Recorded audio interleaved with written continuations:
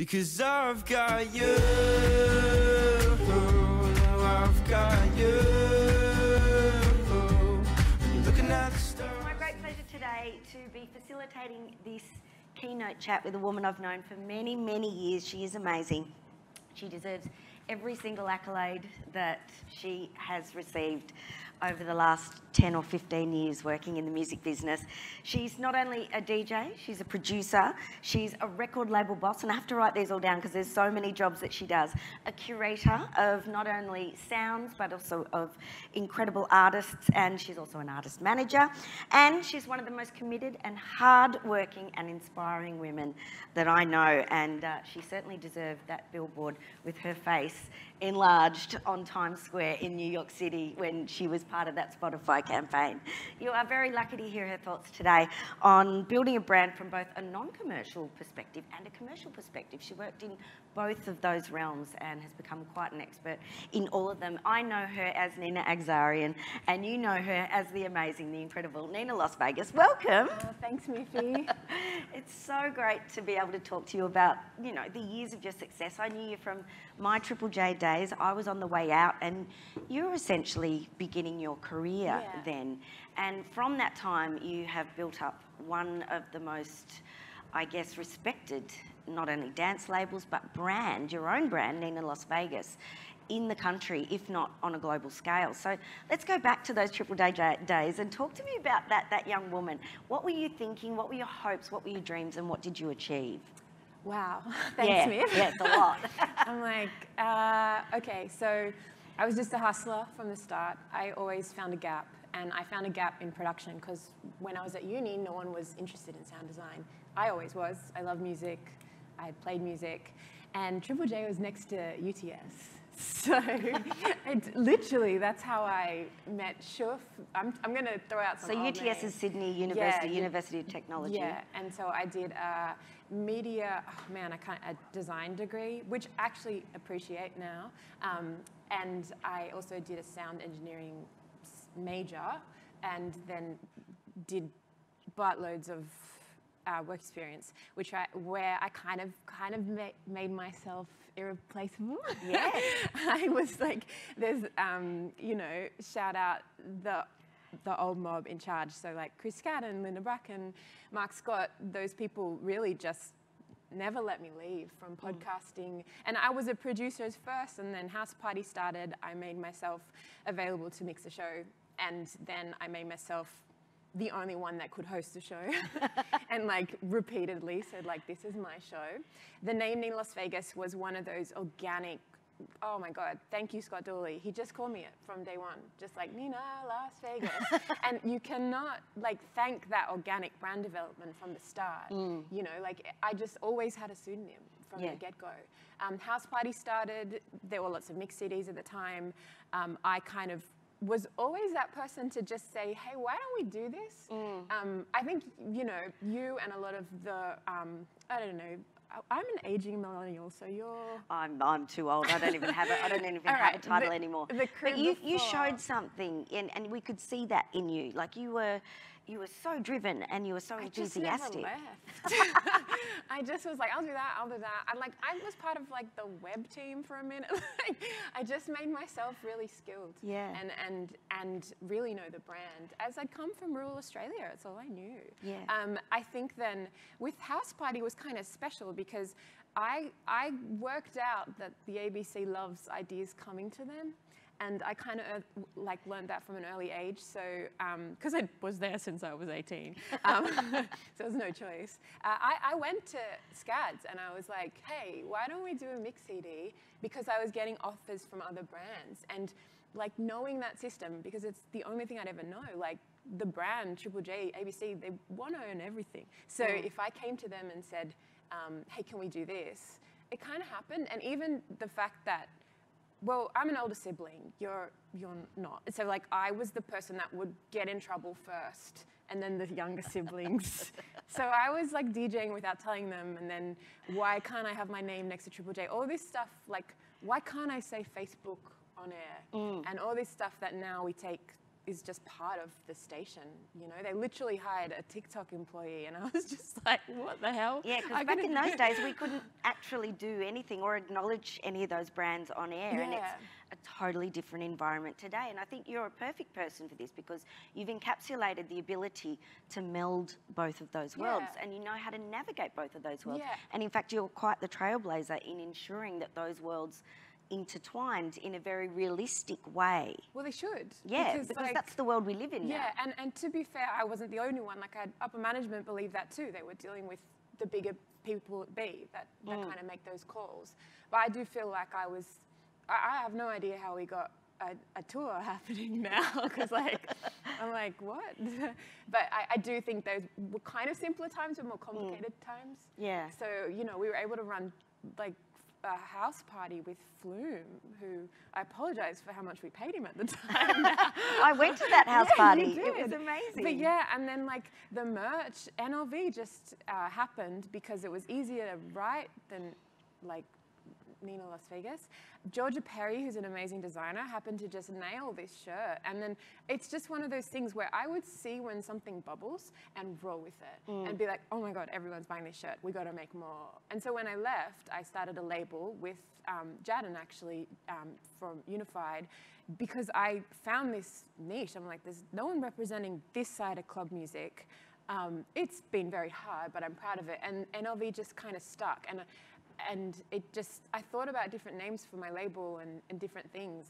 And I think NLV Records has kind of surpassed me now. So like, that's the goal, to leave a legacy. And like, NLV Records is just a story, not necessarily a person.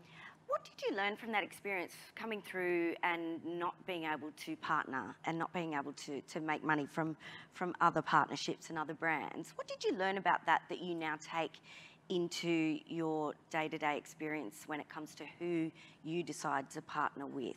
Well, I think you'd find this too. When you're at the ABC and for so long, you are so lucky to have a brand built in for you. Like, I was there around the 40th, and what is it, like 65 now? Like, it's as old as me, Nina. What are you talking about? I'm like, oh yeah, so old. And I am 36. Like, I don't think people realize, like, I've been doing this so long. And I think what I really learned, and, you know, like, Chris Gatter knows this, and he's the head of radio at the ABC, but he just hammered into me, like at the time, potentially to help his work, but just like, be selective. Like, what you have is cool. You haven't had to try to be cool.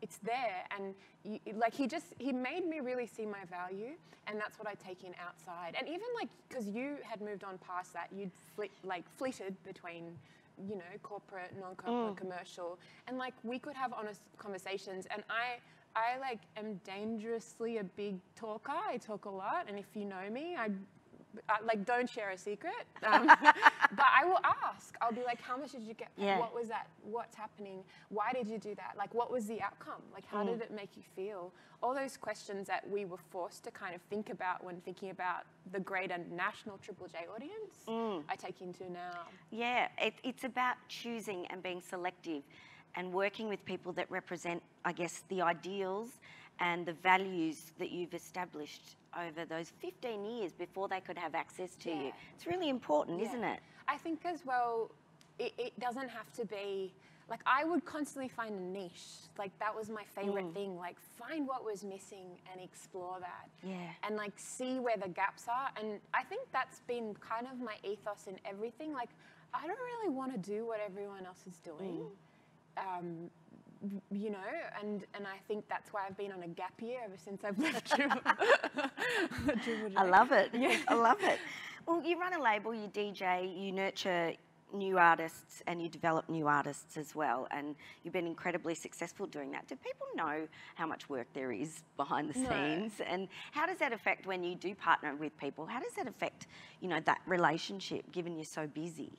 I think that's the one thing, unfortunately, that systematically should change. Like, I don't think people realize how much I'm doing myself. I also, you know, have a very supportive partner that enjoys me not around. Sorry. The ideal partner. So I am able to work a lot, and I think the thing is that's happened since the pandemic, coming home, because I was kind of cavorting around the world. And I think that what I've really changed this past year is identifying that me as a person, Nina Las Vegas, Nina Exarian, is a businesswoman, and I am capable of these really big campaigns and decisions. And if I'm not, I work out how to be. So I think it's weird, but I think the one thing I lack is that PR and that confidence that you kind of, I mean, we all get the Industry Observer email, we see it every day, like, who wants to tell everyone what they're doing. I want to tell everyone what the wins are. So I sit back, but it doesn't mean that I'm not in everyone's grill behind the scene. It doesn't mean that I'm not, you know, driving my former workplace mad with emails about music, or driving Spotify or Apple mad with, like, why isn't this here? Like, I question a lot.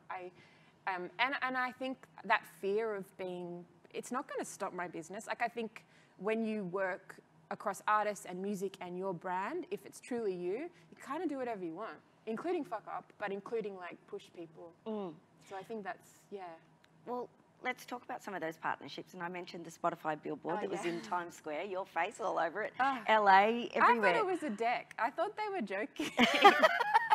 I was so used to decks at this point. I'm like, oh. What's a deck? Like, I thought they were proposing the outcome of, like, the concept of the women program that I was part of. And the thing I have to point out too, I am, as a record label boss, as an artist manager, and as an artist myself, I actually am very neutral to all the DSPs.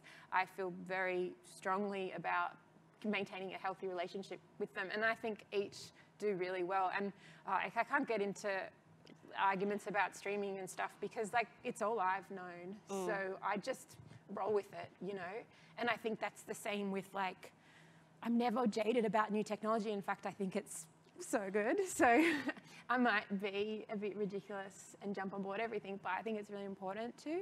I think with the Spotify thing, that was really organic, because I kept at them about dance music, and I kept at them about why we weren't seeing more diversity in the list. And it is algorithm-based and it is audience-based. But my label, NLV Records, we push alternative music, so it is hard to get that cruisy playlist win. Doesn't mean it's not valued, doesn't mean they're not trying. So I, for the last year, have been working with Spotify on Track IDs, which is a new initiative they have where I do a playlist.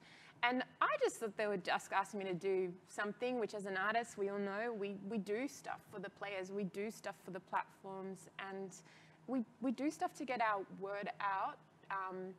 And yeah, then they put me on a billboard, and I was like, what the heck?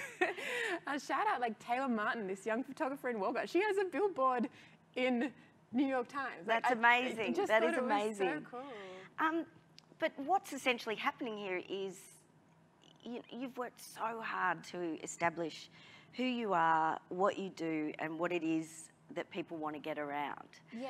And so in a way, it's brands tapping into what you have to offer. How do you keep your sense of, I guess, strength when it comes to, you know, perhaps them asking, not that they necessarily would, but some brands, some partnerships might ask more than perhaps you want to give, given you value the autonomy of what you do?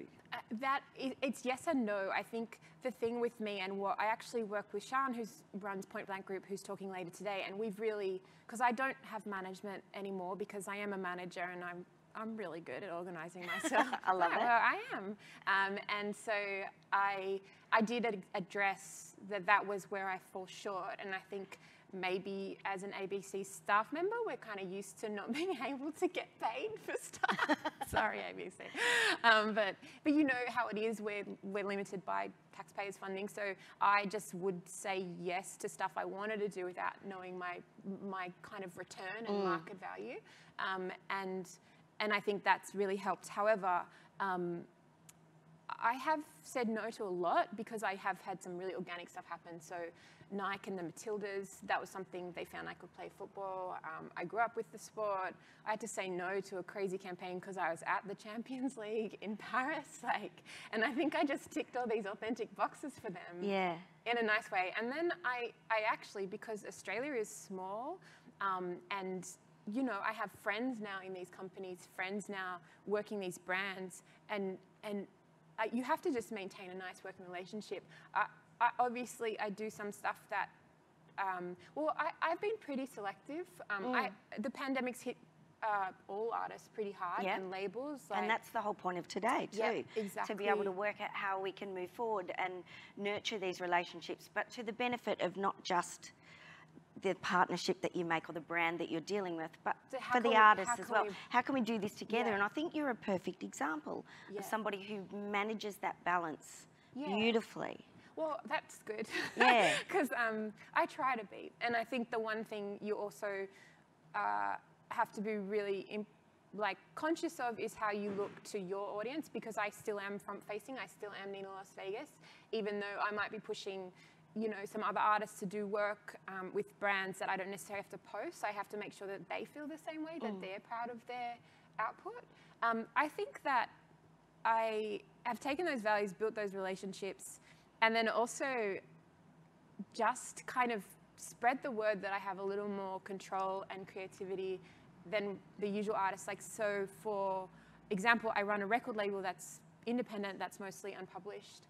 So that means that I work with a lot of sync opportunities, a lot of one-stop opportunities, and I make that really clear to the artists. I make that really clear to the sync companies. I work with Gaga in Melbourne and ThinkSync in the UK, and we really prioritize that understanding that, like, you know, you can get me, but you can also get access to almost 150 tracks that we have pretty simple copyright to clear.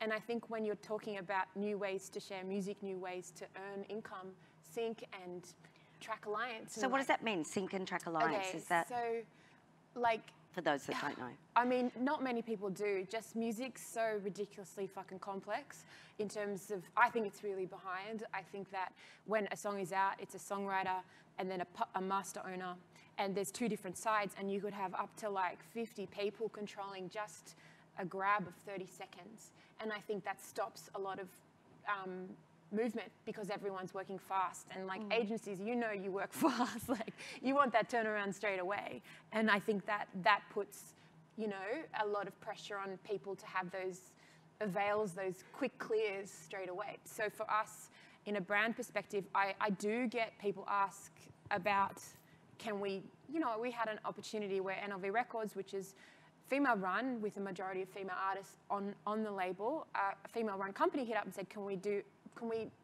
we work with you guys for soundtracking our app, basically. A really good idea for the start of pandemic, you know, like it was, of course, this would be great. But if you're going to boast a pickup of 40,000 like membership who are paying a certain amount of money, like you cannot ask an artist to give away their music for music that's going to be less than what their lawyers are going to be paid. So I think that's the thing. You've always got to know your value, and doing things for free and for exposure is, you have to be very careful about those decisions, whether or not it's of value in the future. You don't want to be doing everything for free, because then it's essentially... Artist management and an artist's career is so different to basically an agency world or an understanding, even influencers. Like, I could imagine influencers in a very, you know, the usual, if the category of, like, they are asking the questions, how many people, what's the budget, how long? That stuff was also new to me. And I think now coming on, like, you know, I'm not a music lawyer, I'm not a lawyer. I'd love to be, no time. But I do you've got a few things on, I think you'll be fine.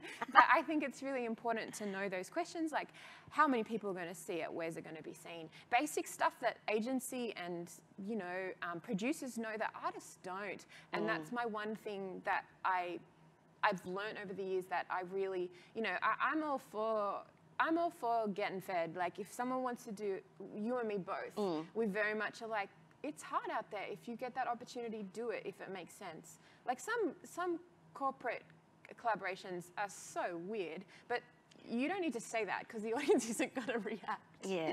But the good ones, they work. And what is it about the good ones that work? Is it that a brand has taken the time to understand what the artist is about and seen that there is an ability for those two to align in a creative I way. think so, and I mean, for me as someone who's in the latter half, not latter half, like I hope it's not ending in 10.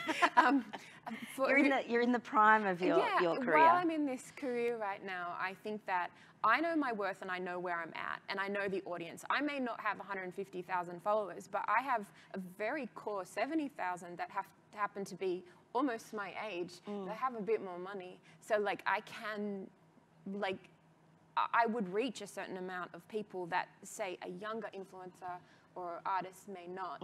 I am also selective, so if people see me doing something, I would like to think that they trust my judgment because I haven't been that person that have said yes to everything. Like I've done very few brand like collaborations public facing, and I think I have an ongoing relationship with Nike Football because I really passionately care about the Matildas, and I worked with FFA around Football Federation Australia around the World Cup bid, and that was me just saying yes. And I just did it. I did a couple of posts. They shot a nice video, but that was me just proving how passionate I was about the values.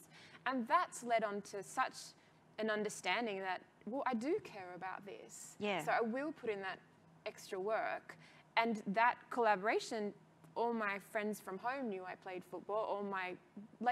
It was known about me and then really brought to light. And from that, I feel really confident about where I want to be with those partnerships. Like, I want the Matildas to know that my hand is up. Yeah. And the same with the partners. And excitingly, they may have got smashed a couple of weeks ago, but I was able to be part of that broadcast with them, and it didn't feel like a partnership.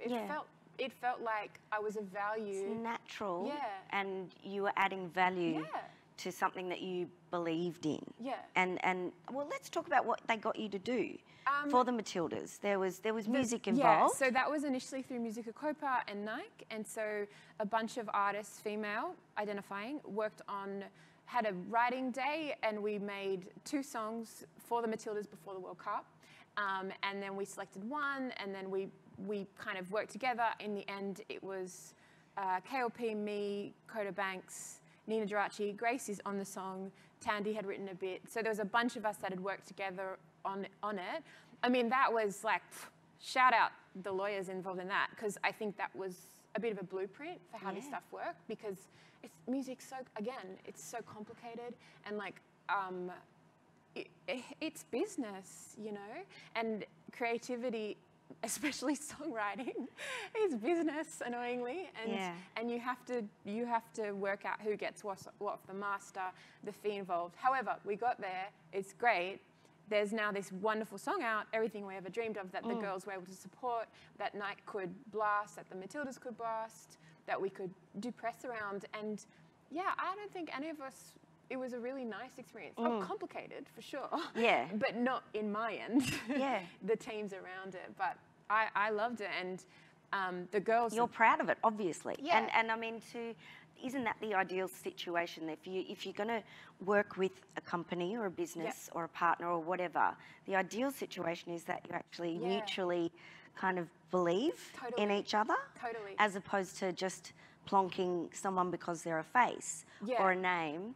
More kind of aiming for an alignment of values. Yeah, and I think me particular, not necessarily all the artists I work with or manage, I am someone that is behind the scenes, so I can be an integral part of that development of the idea and the understanding of the outcome. So if someone's going to come to me and say, let's put a mix together, that's a great idea. If you want to do the royalty work, okay, we'll do the royalty, how are we going to clear this? Yeah. And I know how to do this, then I can add that to my, I don't expect everyone to know that knowledge that I've had a decade learning about and where to go to and how to do this, or the fact that, Apple Music have a really exciting new way to upload mix it. There are ways, Spotify have Talks and Music. There's just so many ways that you have to spend kind of years researching to go with, or maybe not years, but it hasn't felt like research to me because I've just been learning it. Yeah. You're a woman in the music business and dance. I? Yes. I hate to spell it out, but dance music, the narrative has changed significantly over the last couple of years. There are more women. 100%. Previously, it was, when it sort of blew up in the 90s, it was mostly men. Yeah. And have you found now that has changed the narrative around people seeking women for campaigns? Has it helped, or is it still in its infancy? Look, in an ideal perspective, we're a rarity. So for me, I feel like that's our point of calling. Like, sometimes I'm that person that looks at, like, hey, there's one person on the lineup. Well, that one girl on the lineup better own it. Like, it's a lot of pressure, though, isn't it? It's a lot of pressure.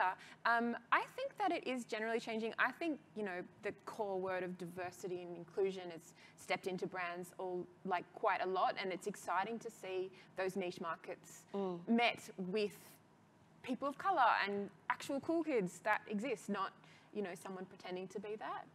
But yeah, I do think it has changed. I think the story, where I'm in the age with peers who are having kids and families, I think as a late night DJ and hard worker, I have a pretty similar sleep schedule as some mums. So I think that maybe, I have the women in my feed being like, oh, living vicariously, love what that, or love this song. And I think that should be welcomed, and the story can change and not necessarily be about the hardships of new motherhood, which often happens with women our age. And dance music is not ready, they're trying to be, but they don't make it a welcoming space too much for pregnant women or new mums to work late at night. Yep. But I do think that I luckily, before the pandemic, was in this kind of behind the scenes world that I was able to I actually want people to know more that I am, I'm the busy peep now looking after Daft Punk. I want to be that figure. I want to be that powerful person. You said, that billboard was kind of wild for me because I never sit back and just go, oh my God. Yeah. That seemed I was just like, why the fuck am I there? But everyone around you knows that you deserve it. Well, and we know the hard work that you've put in. And the campaign was about listening more. It wasn't necessarily about, it wasn't about hyping up someone new. I'm not someone new, but I can be someone exciting and creative and boundary pushing. I'll always be that annoying older sister. I love it. I love it. Well, I'm your annoying older sister as well. Actually, yeah. Can you give us some advice, because we've got to wind up in a couple of minutes, but if there were younger artists and they were keen to do partnerships, what advice would you give them if a brand came to them wanting to, use their music or use their profile or whatever? What would be the things you say? Lawyer, yeah?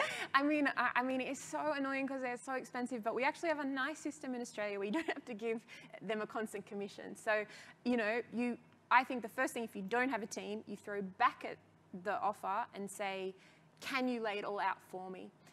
Don't do work for a company, ask them to come to you with the proposal, and then maybe ask them to pay for the lawyer. Get that approval in writing. I think as well, know your worth.